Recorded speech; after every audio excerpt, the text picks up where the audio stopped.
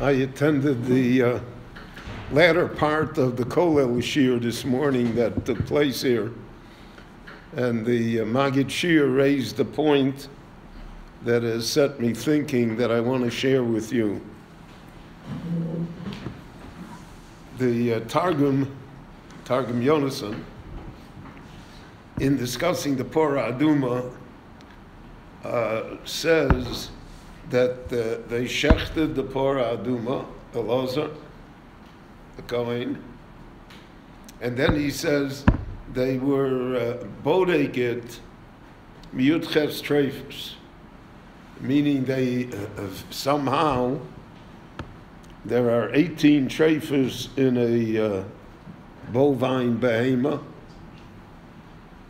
We concentrate only on two of them, really.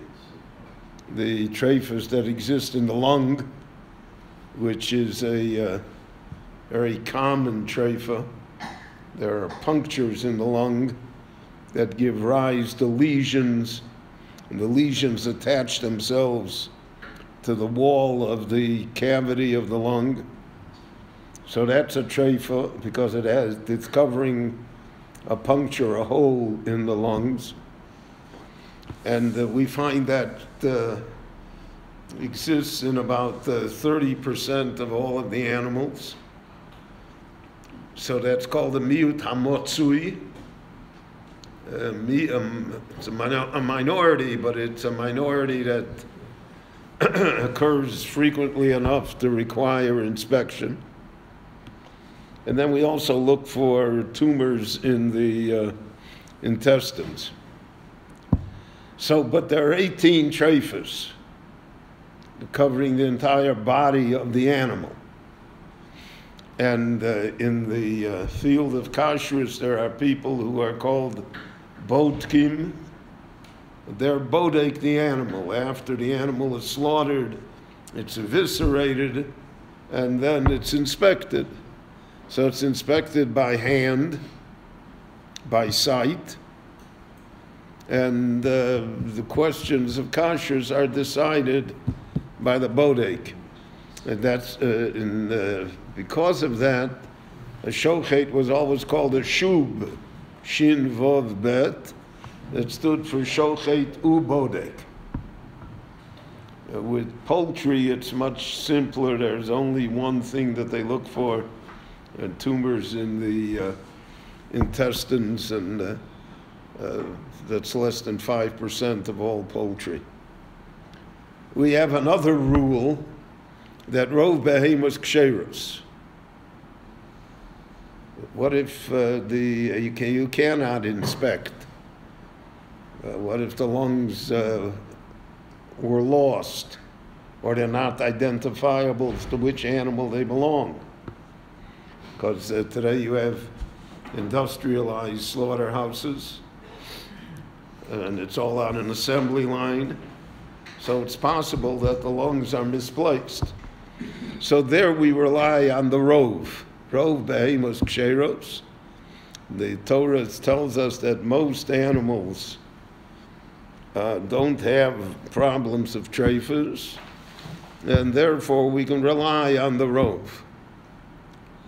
So the Targum says here by the Porah Aduma that Elazar HaKohen somehow was bodek the animal, the Porah, to make sure that she did not have any of the 18 treifers, because if she did, then you could not use it for a korban and you couldn't use it for the Porah Aduma. So all of the Meforshim ask, the Porah Aduma had to be burned whole. It was not eviscerated. It wasn't cut up into pieces. So if that's the case, so how does the Targum say that he was bodek all 18 treifers? How can you be bodek all 18 treifers when you can't open the animal and you can't view the organs themselves? So there's an answer that's given that this Pora Aduma, the din of Bedika and the Pora Aduma, was only on the first Pora Aduma. The first Pora Aduma lasted the entire time of the first temple. The ashes of the Pora Aduma throughout Bayis Rishon. So that was the Pora Aduma of Moshe and Elazar.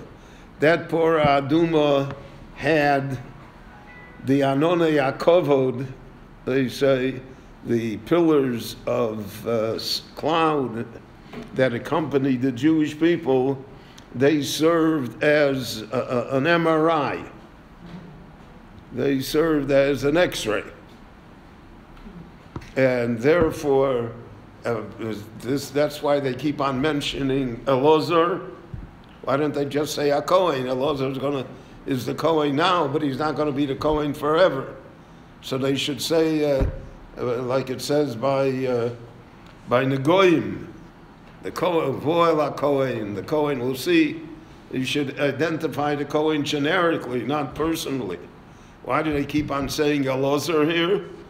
Because to teach us that this Pora Aduma that Elazar created in the before they came to Eretz Yisrael had this wondrous quality that the Anone Yakovod inspected it for trephus and, so to speak, decided that it was kosher.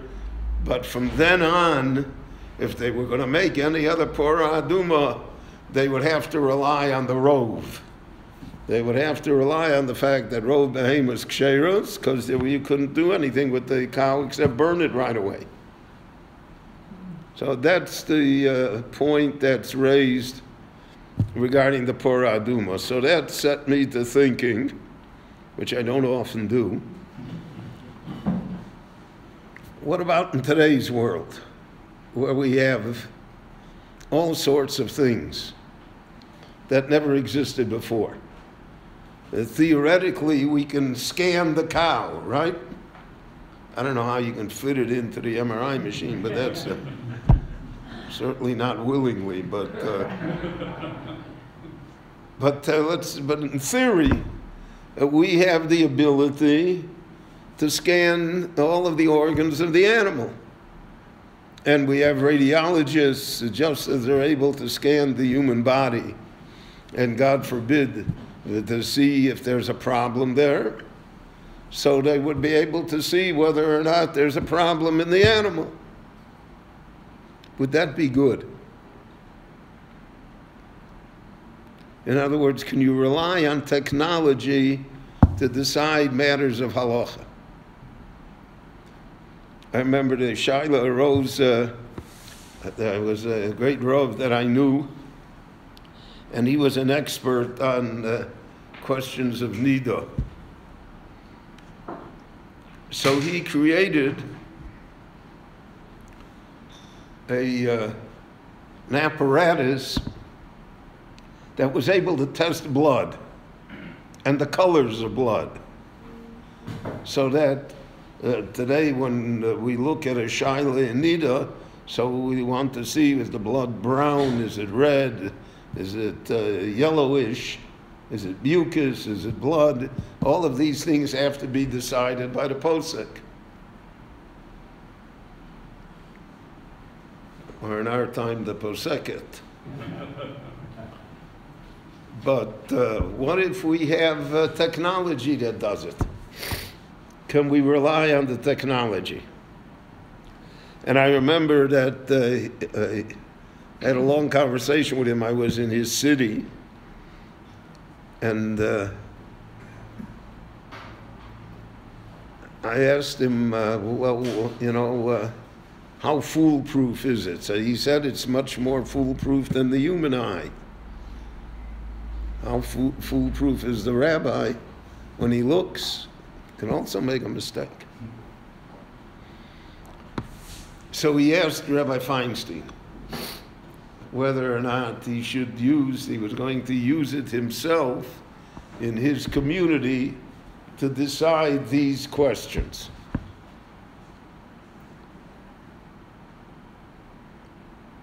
And he never got a clear answer. It's traditional answer was, it hasn't been done, right? Lo kavoseinu, not like our forefathers. It's not part of a human decision. And it had to be human decision because then there was no technology.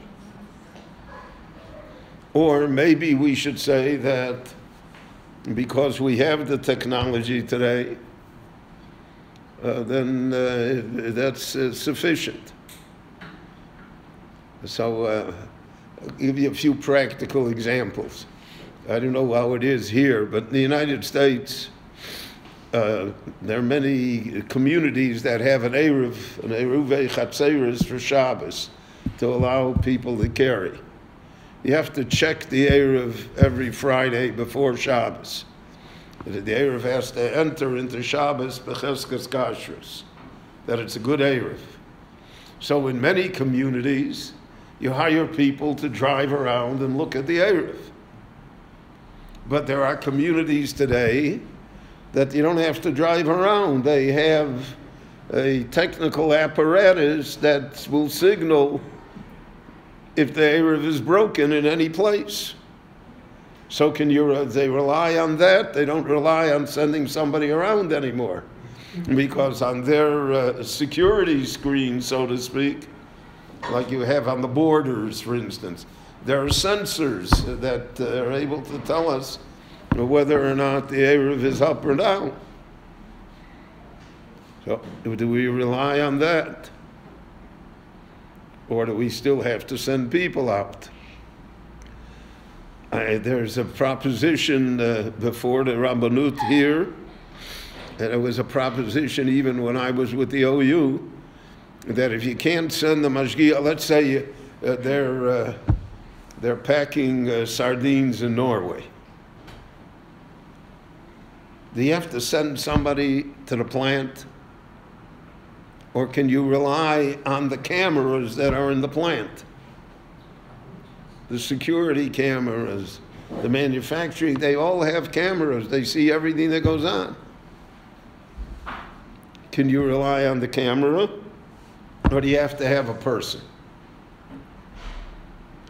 And so this opens the wider issue of how far technology impinges on halacha and how it can be used. And as technology continues to improve, the technology today is more than it was even 5 years ago. So then there'll be more areas where these questions will become real questions. And we'll have to decide how far we want to go with them or not. And whether we really want to give the cow an MRI or not. So right now it's not really cost effective. But there could be a time when it could be cost effective. And it could be a time when you have portable MRIs. And you just run the portable MRI over the cow and then it tells you whether or not there's a shiloh there or not. So that's one of the interesting things, a byproduct of this statement in the Targum Yonason regarding the first Porah Aduma, that he said they were bodek all 18 treifas because they had a heavenly MRI, whether or not that will apply to us in our time as well. Rabbi Chananya ben Akash Omer Otza Kodesh Baruch Hu L'Zaken Sis Yisrael.